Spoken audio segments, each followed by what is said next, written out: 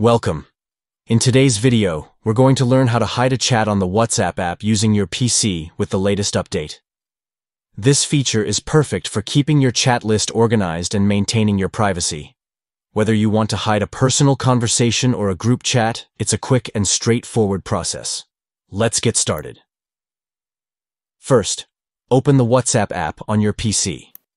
If you haven't logged in yet, just scan the QR code with your mobile device to access your chats. Once you're in, you'll see all your conversations listed on the left side of the screen. Now find the chat you want to hide. It could be a group chat that's become too noisy, or a personal conversation you prefer to keep out of sight. Once you locate the chat, right-click on it. This action will bring up a menu with several options. Next, click on Archive. This is the key step that allows you to hide the chat from your main chat list. When you archive a chat, it's not deleted. It's simply moved out of sight. This way, you can keep your chat list clean and focus on the conversations that matter most to you. After you click Archive, you'll notice that the chat disappears from your main list.